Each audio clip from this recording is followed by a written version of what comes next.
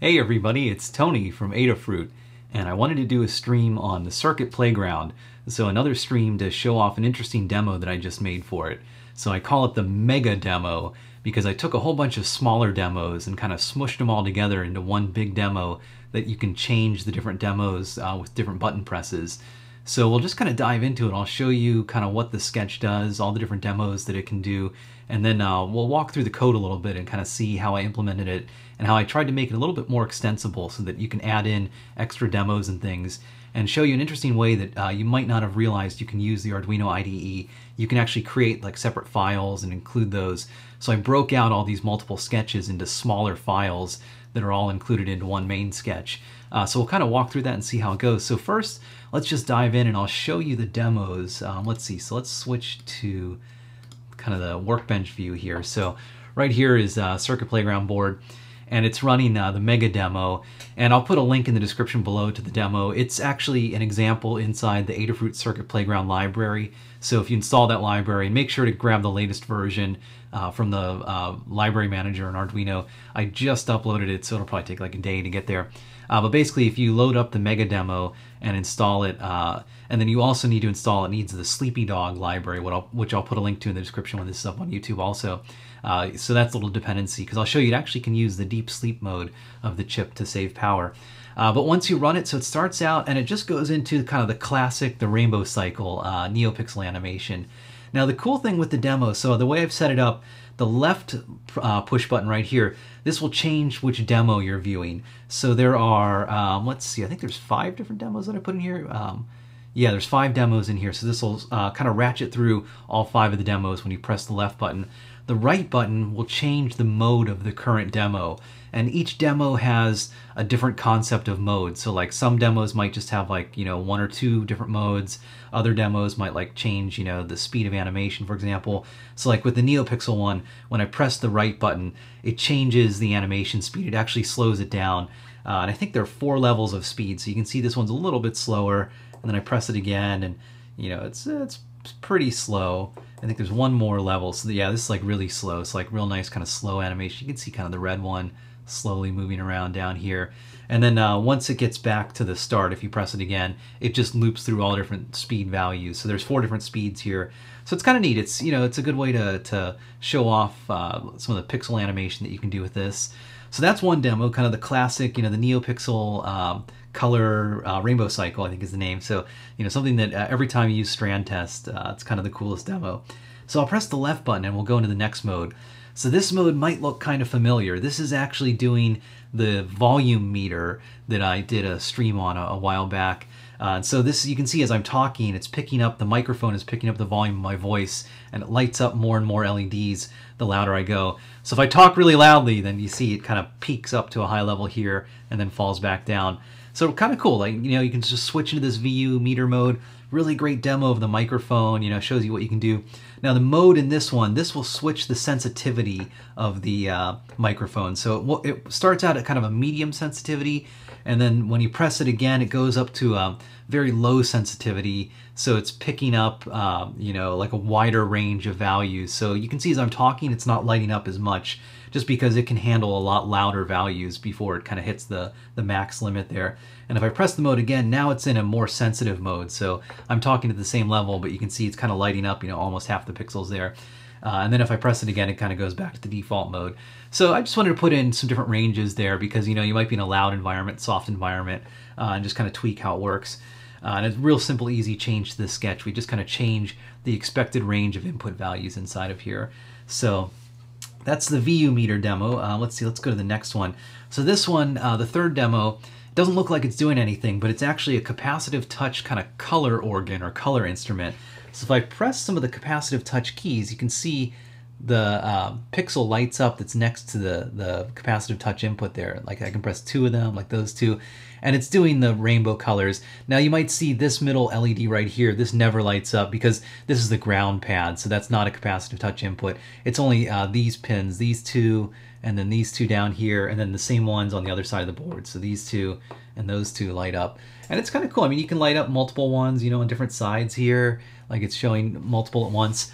Now the cool thing is when you press the mode button, now it's going to play a tone, and it actually plays a scale of music. So I can start with like this one, and you might hear this. Let's see. I'll hold it closer to the kind of microphone area here. You might hear this. So I'm going to press one of the buttons, so you can kind of hear.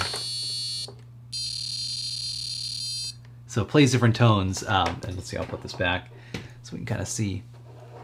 Oops. So basically makes sound. You know, you can press each of these like a little piano basically. It plays the C4 scale, so you can play pretty much all 8 notes in that scale. No sharps or flats or anything. But you could do like some songs and things. You could connect alligator clips to this and, you know, connect it to a piece of fruit and do the classic fruit organ kind of demo. And then if you don't want the sound, press the mode again and it goes back to just kind of silent mode where it only lights up the pixels for it. So real good, easy kind of little demo to showcase the capacitive touch sensor. Well, not sensor, but actually, you know, the components we've used to do capacitive touch on Circuit Playground. So really easy kind of quick little demo of that.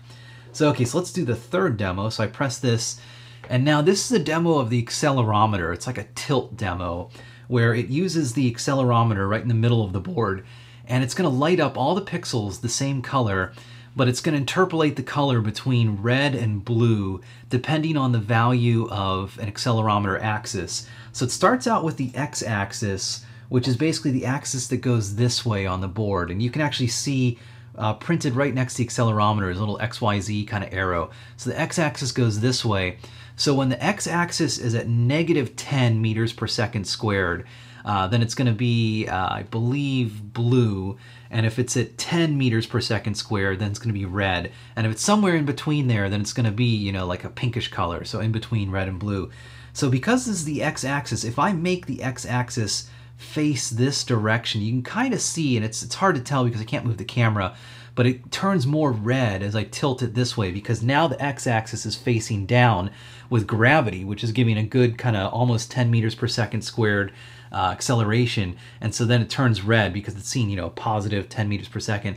And if I turn it around this way, the opposite way, you can see it turns blue, and that's because now the x-axis is flipped around and it's actually kind of going up towards the camera like where you're looking, but that means it's seeing a negative 10 meters per second squared force of gravity coming against it. And so, and as you move in between these, it kind of, you know, goes between blue and red colors basically for it. So a really cool little demo to show, you know, here's what you can do with tilting with the accelerometer and looking at the axis.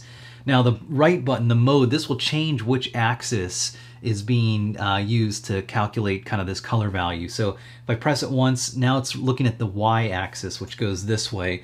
So now if I tilt the board left and right, you can see as I go this way, it's starting to turn red, and if I go this way, it turns blue. And so, and, you know, if I change this way, it's not really doing anything because I'm only moving across the x-axis, and but, you know, I'm looking at the y-axis. So again, a cool little demo of the accelerometer. And then if I press it one more time, now it's reading the z-axis, which is actually going up and down like into the camera right now. So in this orientation, it's blue because basically, you know, gravity's pushing against it. And if I flip it over, which you're not going to see, but you can kind of see it's lighting up red in the reflection there. So, you know, now the gravity is positive with it.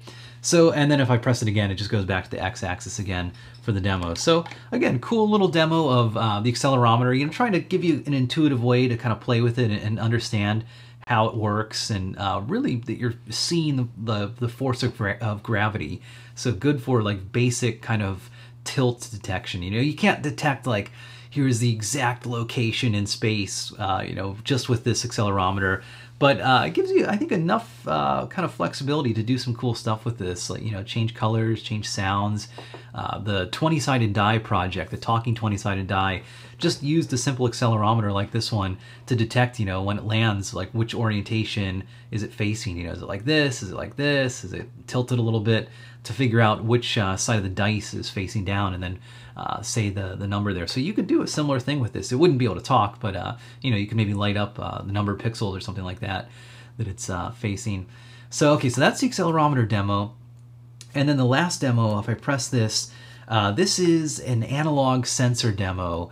So this is showing off the temperature and the light sensor on the board. So this half, the right half of the board with these red pixels, these are lit up based on the amount of light hitting the light sensor, which is kind of right in front of my finger here. And if I kind of cover it up, you see if I move my finger over the light sensor, it's turning off some of the LEDs. So, you know, we're changing the value of that, and that changes how many LEDs are lit up. And then the other half of the board, which you don't see anything lit up right now, that's actually the temperature sensor. So there's a little thermistor right here on the side. My finger's on top of it. Now I'm going to try to heat it up, but you don't really see much, and that's because I set it up so by default in its starting mode, it has like a really small range of values. And so right now it's just too cold in this room for it to pick up the temperature. Now if I press the mode button, that actually increases the range of values, so it's looking at a wider range of temperatures. And now you can see it's kind of flashing on and off, so like right at the point of it starting to look at the temperature. And I think, let me look at my ranges that I set for this one. So by default it looks at the range of 80 to 85 degrees, and then when I press the button, now it's looking at the range of 70 to 90 degrees, and this is Fahrenheit. So, you know, it's almost 70 degrees in this room. But if I hold my finger on the sensor, on the temperature sensor here, I might be able to heat it up. So, you know, kind of see, like, it's flashing a little bit. So it's pretty cold in this room. I guess it must be around like the mid 60s or so. And then if I press it again, now it's in a really wide mode where it's looking from negative 32 to 212 degrees Fahrenheit. So from like freezing to boiling water, which we're not going to test dumping this in water. Don't put your circuit playground in water. But you can see now it lights up a few more. So, you know, this is 2 pixels out of 5 lit up. So that's like 2/5 of the way between that range, which sounds about right. It's, you know, somewhere in the 60 degree range, and I doubt I'll be able to light it up, you know, by holding my finger here, because the range is so wide. And you can see also the light sensor is changing its sensitivity too. So each button press is increasing the range of sensitivity, and so like right now it's so large that you know, just the ambient light in my room isn't bright enough to turn on some of the dots that light it up.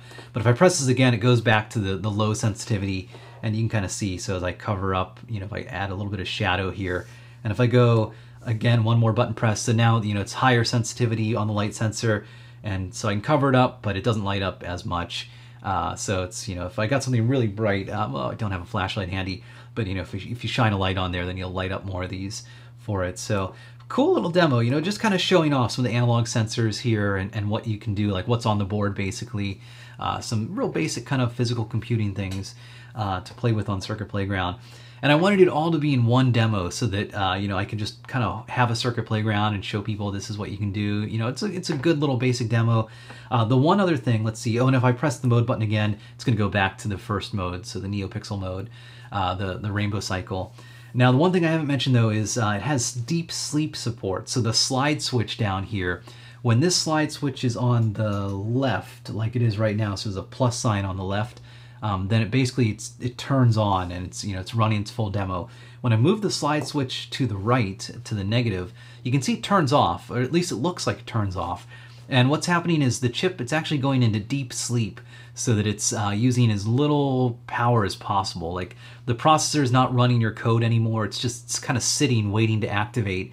I'll show you how it works in the code. So it sleeps for a second, and then it wakes up, and it checks to see if the switch is still turned off, and if it is, then it goes back to sleep. But then if I slide the switch back over, it turns back on, and it goes back to whatever mode it was last in.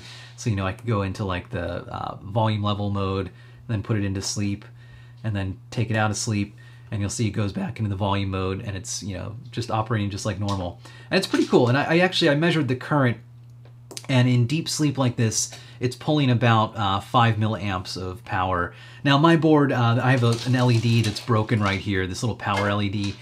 So that on your board, it might actually be running, and you'd probably be pulling a little bit of current from that. So somewhere in the neighborhood of like 10 milliamps of current probably for this, which is pretty low.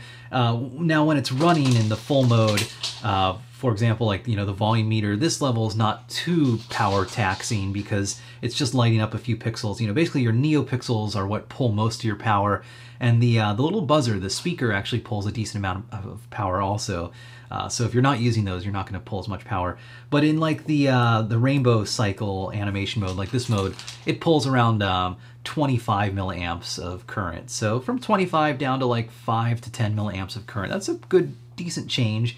If you have like a 2000 milliamp hour battery, I think I calculated it out, it would run for like 13 days in deep sleep before exhausting the battery. So it's kind of handy. You can just slide the switch over and turn it off, quote unquote, because it still is running. It still keeps the memory of the chip active. It still is pulling some power for this.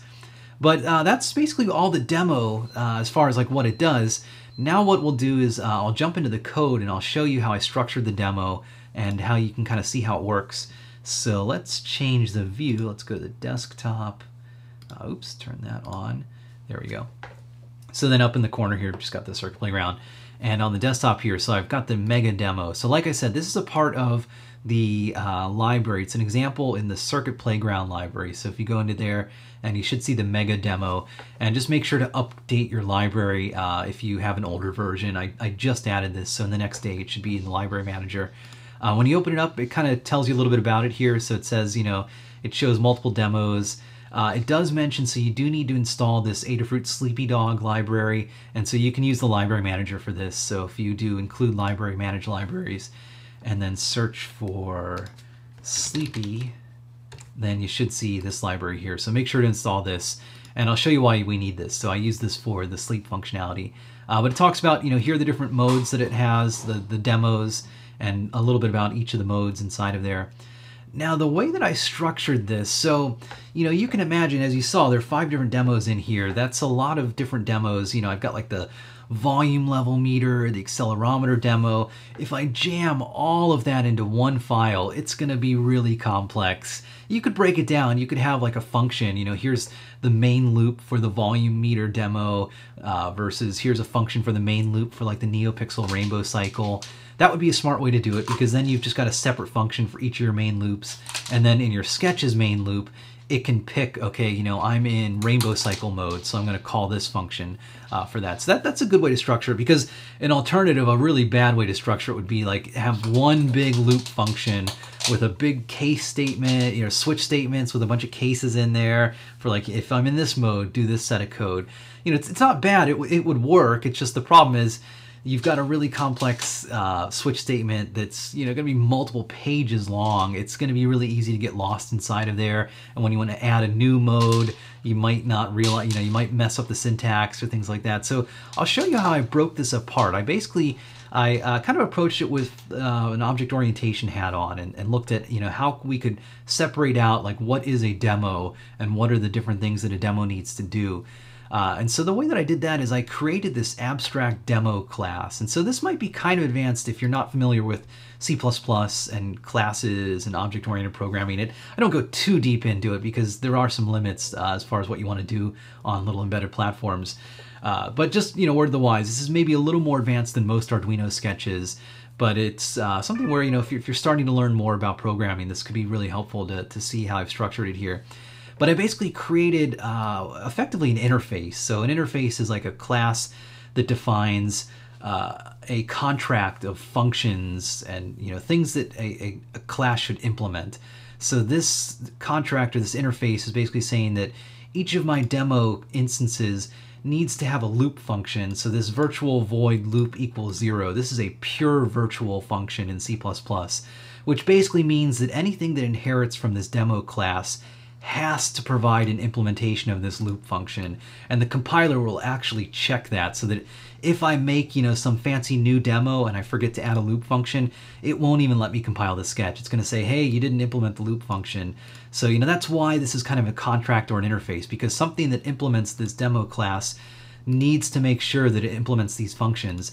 And the reason I do that is because in my main sketch, now my setup and my loop code can just operate on a generic demo class. So, I import the demo header that has this class, and I keep a list of demo instances, And then I pick, okay, here's the current demo that I'm running. Like it starts out with the rainbow cycle.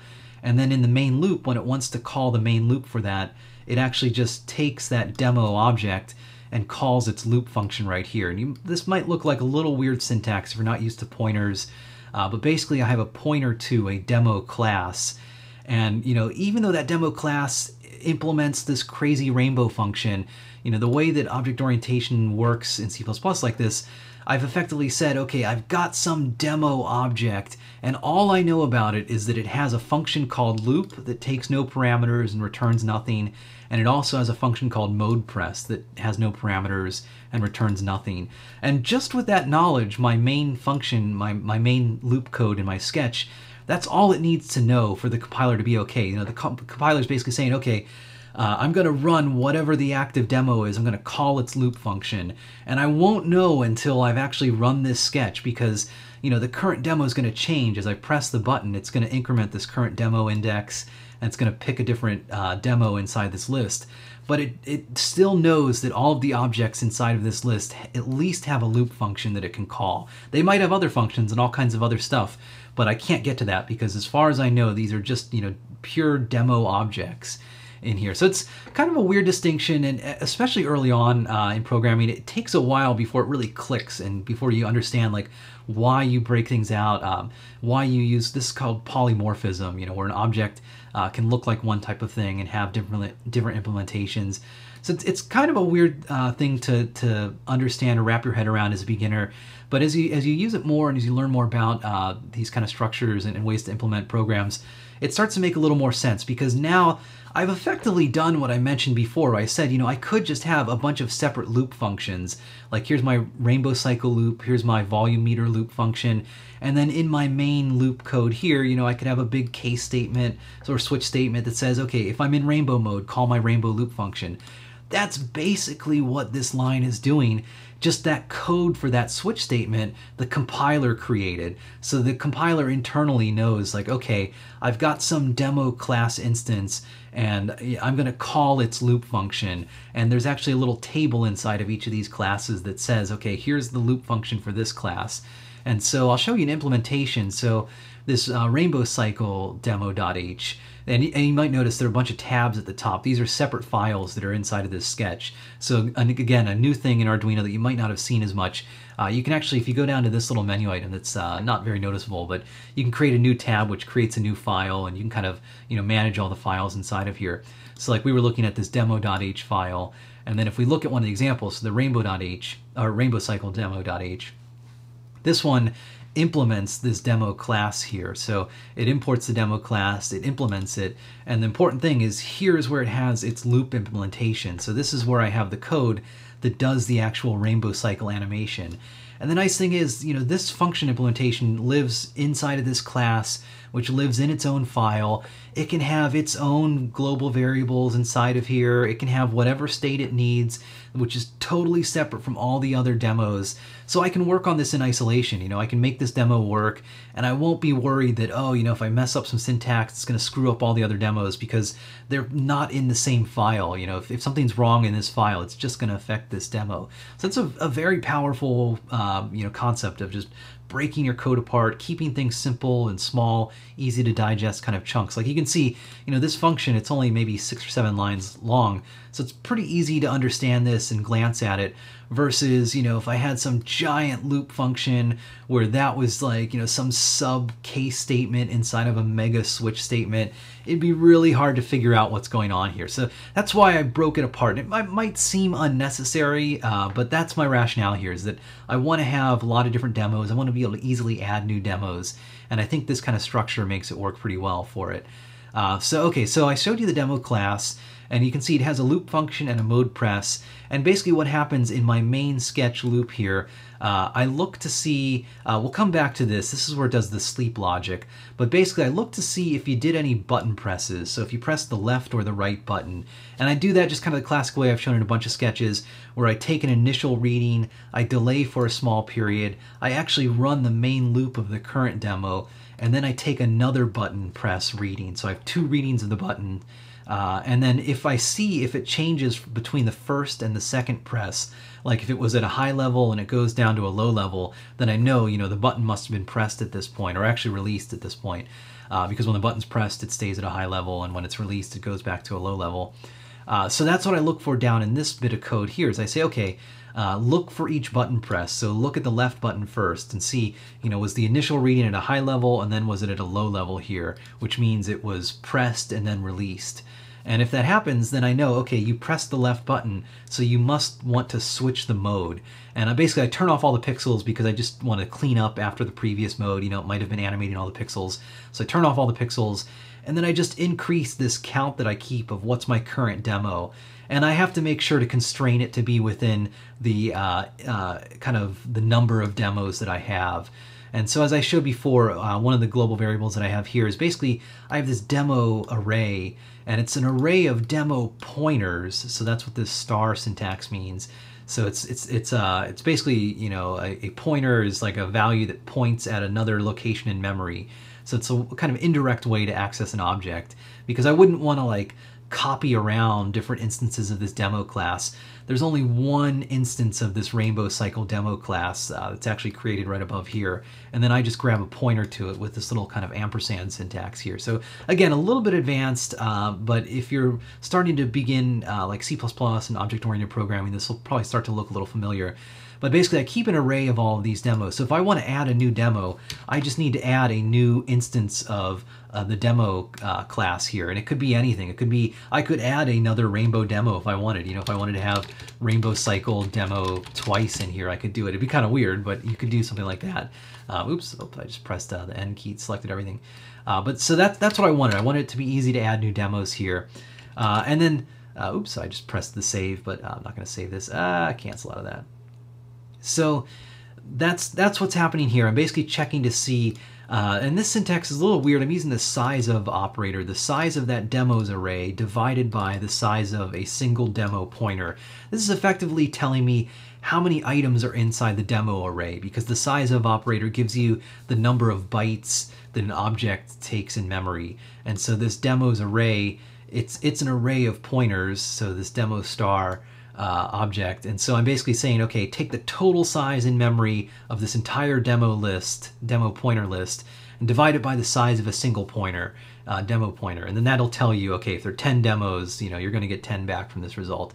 And I could have just hard-coded this in and said, hey, there's only 5 demos inside of here.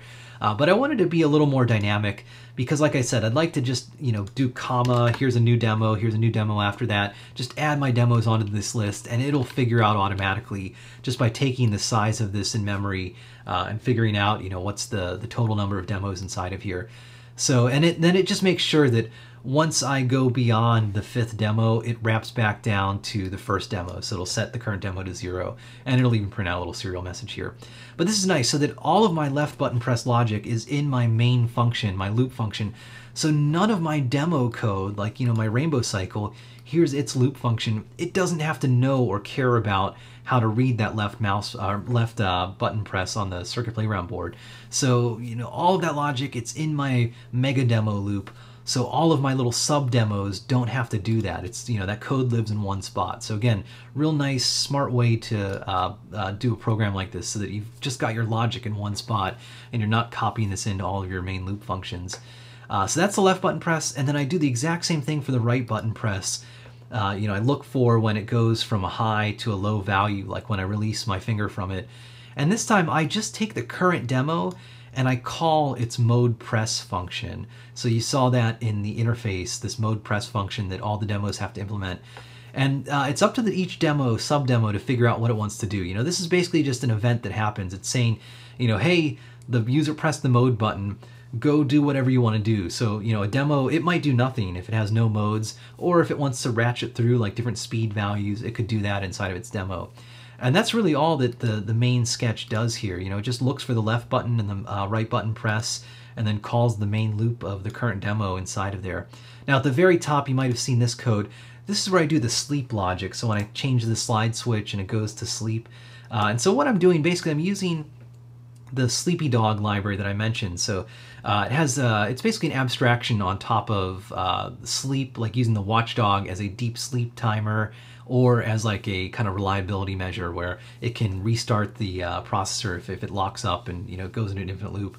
But I'm just using it for the deep sleep because for a lot of chips, you can get the deepest sleep mode if you turn on the watchdog timer to, basically the chip will turn off like all of the clocks except for the watchdog timer clock, turn off everything that might be consuming power, just leave the bare minimum stuff running, like only enough power to keep the memory at the same state, so that you don't actually lose the data that's in memory, and then enough power to run like the watchdog timer. And then it's set up, it takes in how many milliseconds that it should sleep for. And this is just kind of an estimate, so it depends on each chip. Like, I think the ATmega chip that this board uses can only sleep in powers of 2 up to like 8 seconds or something like that.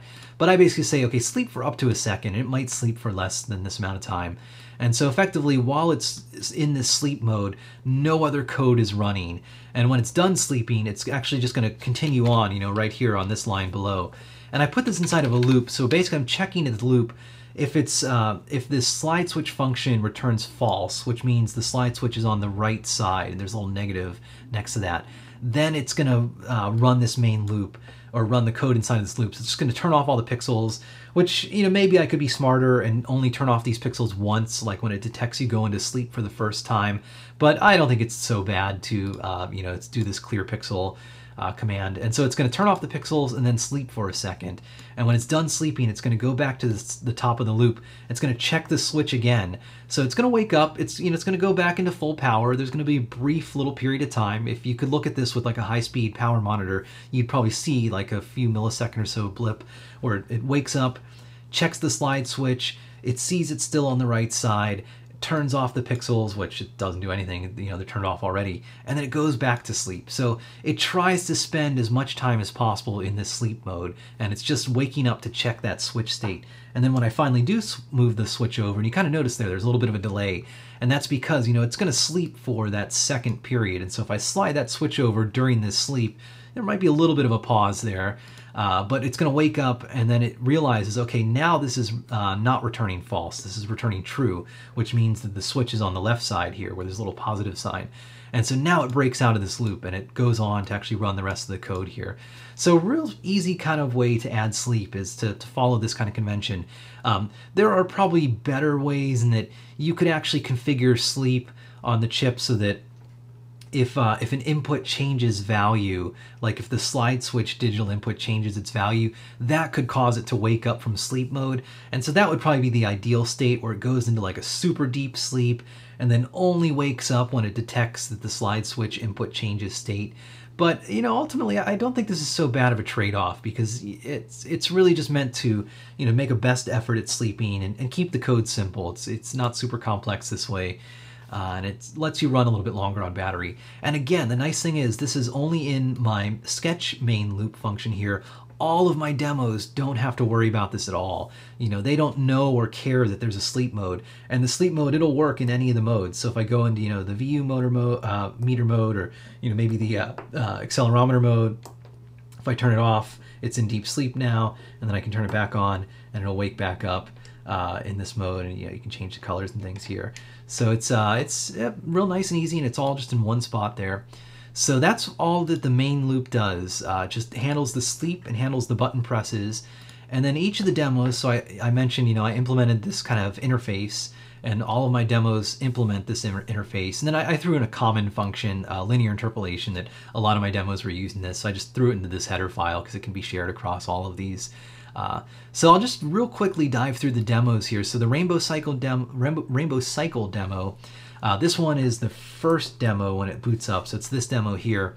And you can basically see, so I create a Rainbow Cycle demo class, and this inherits from my demo interface. And this is just the syntax for kind of inheritance in C++. And here's where I actually have to tell it, okay, here's my loop implementation, and here's my mode press implementation. And I'm just going to show you, like, if I, let's say I just comment out this entire block, like I forgot to implement the mode press. Oops, that's not how I do the mass comment. I think there's a function in Arduino in the edits. Yeah, there we go, comment. So I can comment this out. Now watch what happens. If I try and compile this, you get a build error here. So it's actually saying cannot declare rainbow cycle demo variable of abstract type rainbow cycle demo. Now, unfortunately, this is where C++ is a little prickly. These error messages are not the best. At least it's better. It used to be a lot worse, but it's kind of telling you, okay, it can't do this because the following virtual functions are pure within Rainbow Cycle Demo. So pure virtual means that it has no implementation. It's basically this equals 0.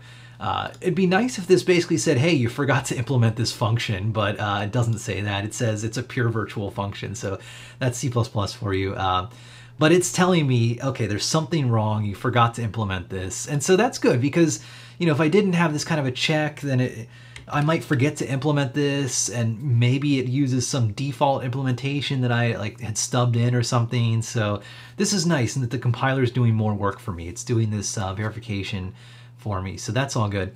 And then you can see my Rainbow Cycle class. So my main code, I've just taken the Rainbow Cycle demo from kind of the NeoPixel strand test, broken it apart so that it can run kind of quickly, like one step in, like based on the millisecond time.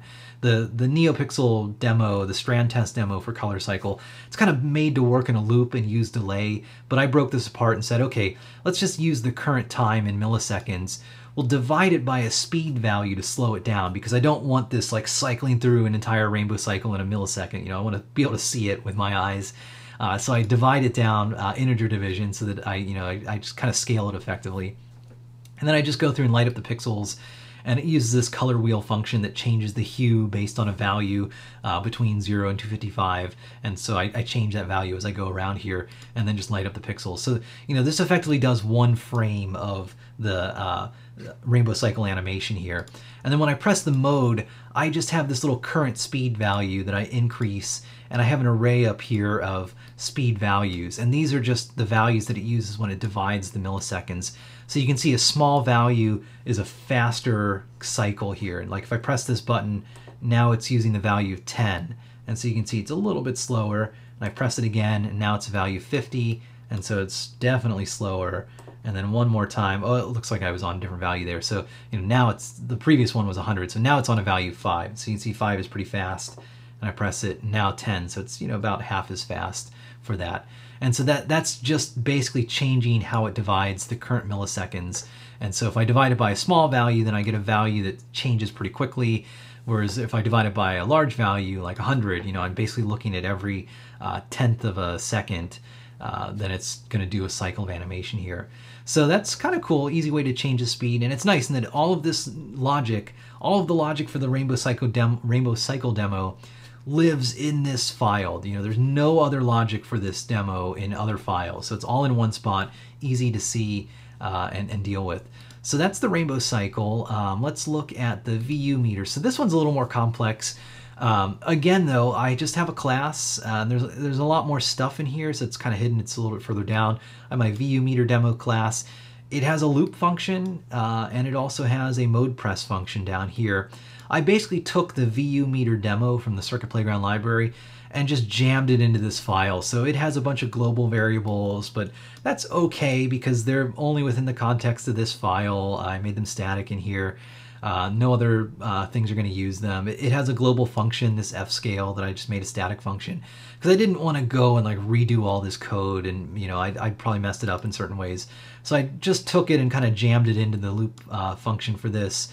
And then I changed it slightly so that I can change the input ceiling value, which is how it changes its sensitivity. So when I'm in the mode right now, you know, it's kind of a moderate sensitivity. And again, same exact idea. I have an array at the top here. And so it starts out with a sensitivity of 500, and it's basically this input ceiling value up here that I've effectively made into a different value. And if I increase it, so now it's using the full range of up to 1023. And so you can see, you know, me talking at a normal level is pretty low. And then if I press it, it goes to a smaller value of 250. And so now it's a smaller ceiling, which means it's more sensitive. Like, you know, if I talk at the normal volume, it's lighting up more of the lights here. So that's really the only change I made to the VU meter sketch. I just put it in here and just tweaked it so that I could change it. So you can see in the mode press, exact same thing. You know, I just ratchet through my current ceiling value, and then when I get beyond the end of the array, I go back to the beginning of it so that it starts over at the beginning there. So pretty straightforward, and it's nice. It's all of the VU meter code is just in this file. Let's see, the next demo was the Cap Touch one. So this one's more similar to the Rainbow Cycle. Implement the Cap Touch demo class. It implements the demo interface. It's got a loop function. In my loop, basically I turn off all the pixels, and then I just go one by one. I check each of the Cap Touch pins. So like, here's pin 3, which is one over here. So if I change the Cap Touch mode, I can change these buttons here. So it looks to see if they're pressed. And the way the Cap Touch works, it gives you back a threshold value, or it gives you back a number of cycles that the signal is high, and you have to pick a threshold. So like a value of 300 is kind of a good value. So if that number of samples that the signal is high is above 300, then it must mean that something is touching one of the capacitive touch pads on here, because it changed the capacitance, changed how long it took that signal to change. But anyways, I'm just going through for each of those pads and checking to see if they're pressed.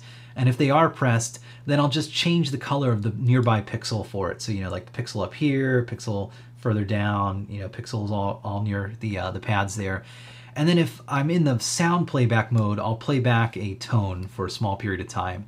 So like, the Cap Touch input 2, which I think is this one right here, this is going to play a 294 hertz tone, which is a D4 tone if it's in the play sound mode.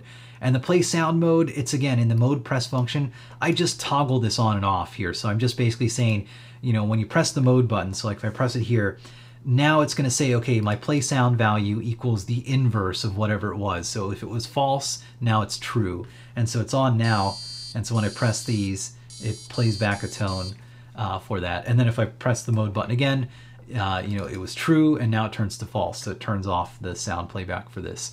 So again, real simple and easy. It's only the logic for doing this Cap Touch demo inside of this file. So very easy to look at and understand it. Tilt demo, again, super straightforward. It's tilt demo class, implements the loop and the mode functions. In my loop here, basically I have a variable that I keep internally called mode. When you change the mode button, it increases this between the values of 0, 1, or 2. And that just picks which axis it should use to measure.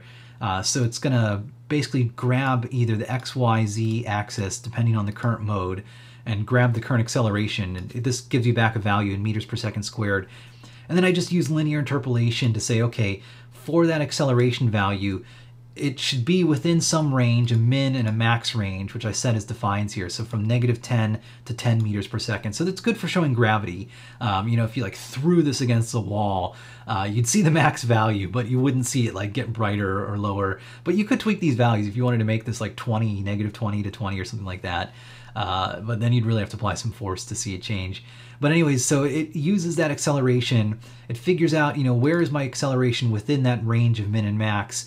And it uses that to scale a color, so the red component of the color between a min and a max. So the min color is basically just full red, and the max color is full blue, effectively. And so linear interpolation says, okay, based on where this acceleration falls within some known range, generate a color value that's proportionally within a different range, so within the range of red to blue colors here. So that's what these lines do. They just interpolate using that current acceleration. And then I just loop through, just light up all the pixels to that color, and then and show them. And so if I go into the mode, so you can see, and let me change the y-axis. So when I change it, when I move it left here, it's turning red, which basically means that my acceleration value here is pretty close to my minimum. So, I must be getting a -10 value here, which makes sense because the y-axis is pointing down when I hold it in this orientation. So it's seeing, 10 meters per second squared towards Earth, like down. And then if I flip it this way, you can see it turns blue. And so now the linear interpolation is basically seeing, it's getting a value of like 10 meters per second. It's like, the opposite. So my y-axis is like facing down and gravity is going with it. So it's seeing 10 meters per second squared down. And that's, now the linear interpolation says, okay, you're closer to the max end of this range. So I'm going to give you a color that's, you know, from this max color size up here. So, you know, basically this max color. So you can see it's basically giving me a blue color when I hold it like that. And when I hold it like straight, you know, in the middle here, so now it's getting kind of halfway in between -10 and 10. It should be getting 0 right now, effectively. And at that point then, it's basically picking the color exactly in the middle of red and blue, so pink, which you see there. So again, pretty simple, straightforward. You know, the mode press just cycles through the different axes that you want to look at on there. But real nice, you know, all the code is just in this file for it. And then the last one, the sensor demo, real quick, I'll just kind of mention. So this one looks at, you know, the light sensor and the temperature sensor. And so all I really do here in the loop for this, I just turn off the pixels, then I measure the light level. Again, I use linear interpolation and I say, okay, if my light is within some min and max range, then generate a value between 0 and 5, because that's how many pixels are on each side. Like, you know, there are 5 pixels I'm using to light this up. And then just light up that number of pixels effectively from my interpolation. So, you know, as I put more shadow over this, if I'm kind of halfway in shadow on the light sensor, then it's only lighting up about half the pixels. But if I let all the light hit it, then it lights, you know, up all the pixels. And if I cover it up completely, they basically turn off on there.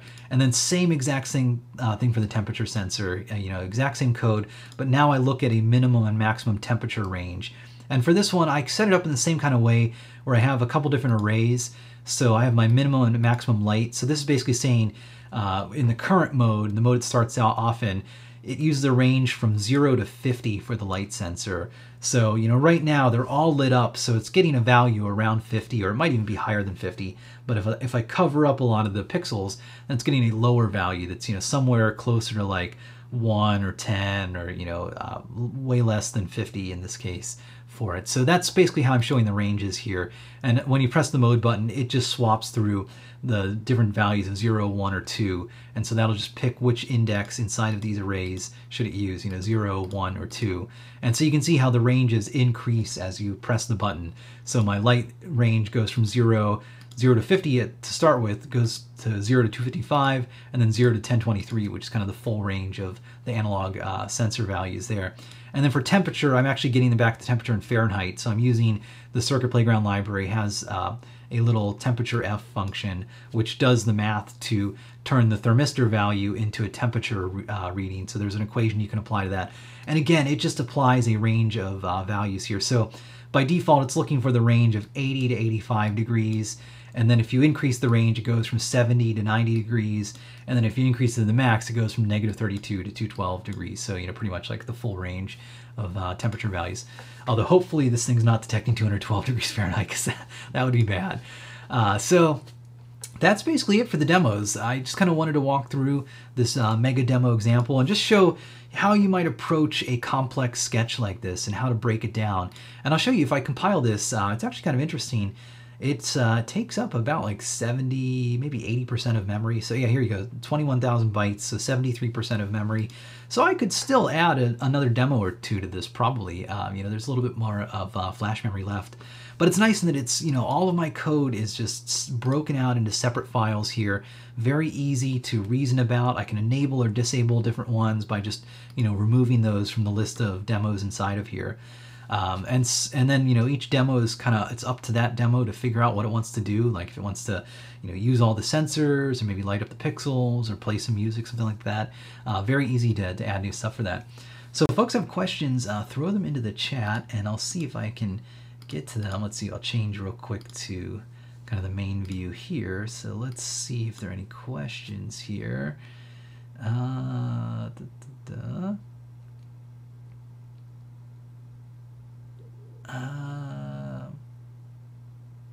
Okay, so let's see. Someone's asking, I installed Sleepy Dog and the Mega Demo and it freezes the board. I get a solid green LED to the right of the USB connector. That's a little weird. You might double check and see, is your computer supplying enough power? It almost sounds like it's not giving enough power for the board to boot up. And make sure, because when it starts up, it goes immediately into the rainbow cycle, which it only requires about 20 milliamps of power or so. But that's something to check. I mean, maybe that's pulling a little more power than your USB port is providing. And then, you know, make sure that the switch is slid into the left position to turn it on.